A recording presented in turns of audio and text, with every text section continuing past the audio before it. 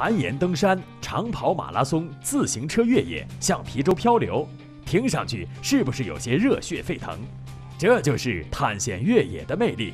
想要体会疯狂和刺激带来的酣畅淋漓吗？想要为战胜对手、征服自然而振臂高呼吗？现实是残酷的，持之以恒的日常训练才是第一步。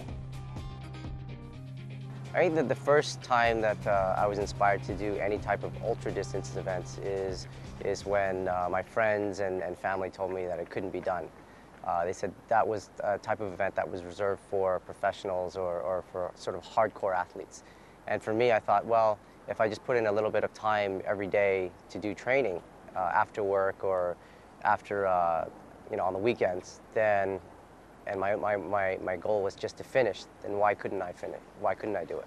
Because I'm not a professional athlete, my training is very different. It's I can only squeeze in the amount of time, let's say after work. I don't get off work till about 8 o'clock. It's too dark to go outside, so I'll be indoors in the gym and I'll run on a treadmill, but I'll run with a backpack, which is full of rice. So it has the weight of about around 30 pounds, and my friends call that mini-me, and I use that to do my training. On the weekends, when I have more time, then I'll run outdoors and I'll run around. And Hong Kong is very mountainous, so there's a lot of trails to run uphill.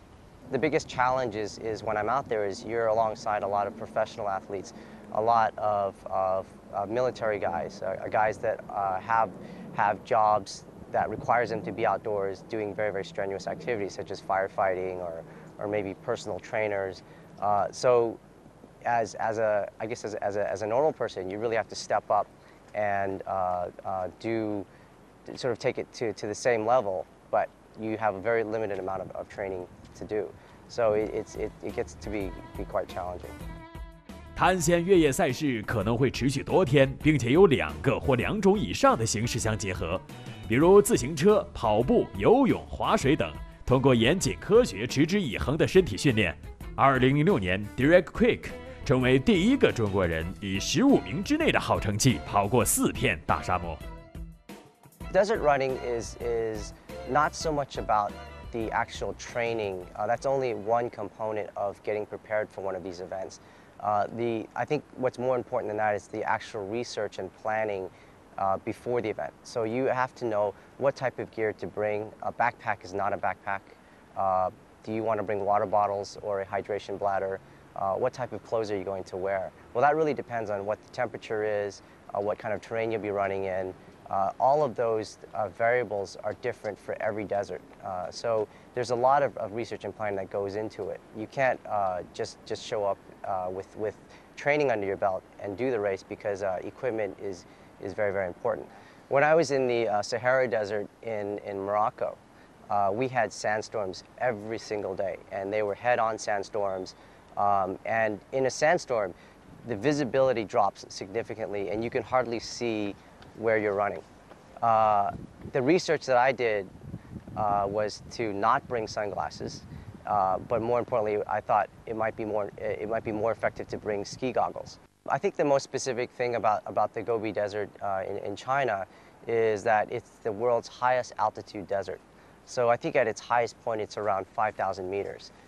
When I did the run in the Gobi Desert, it was 250 kilometers over 7 days. That roughly works out to be a marathon every day. Doing these races is not about coming in first place or second place. It's all about finishing. I think in life, whether it's in work or your personal challenges or when you're competing in an event, it's more important to finish, because once you get into the habit of finishing, then you can get in the habit of improving. People, when they do these events, that they have to be ultra fit. Doing these types of long distance events, I would say it's 60% is mental and 40% physical, because your body is going to want to quit long before your mind does. So it's all about the mental aspect of focusing, of just finishing. 由于成绩突出 ，Gafencu 经常被邀请做演讲，激励更多的年轻人参加进来。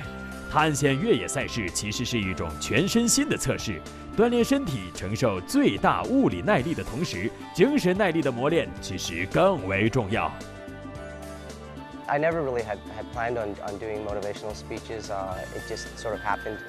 One thing I found is that after I came back from from my desert runs or from running across the jungle, people would want me to share those experiences with them, and as a result, it became an inspirational thing. Schools and governments and companies would call me up and they would ask me to go and speak to their people and try to inspire them to take it to the next level. For me, when I go up there, I say, look, I'm just an everyday person like you. I sit behind a desk, I work the same hours that you do, but I take a little bit of time every day to do my training and get what I need to get done, and they can understand that. They can feel the blisters that I feel. They can feel the dehydration. They can feel the heat. They can feel the cold. I try to do at least one ultra distant event each year. I have not decided what I'm going to do this year.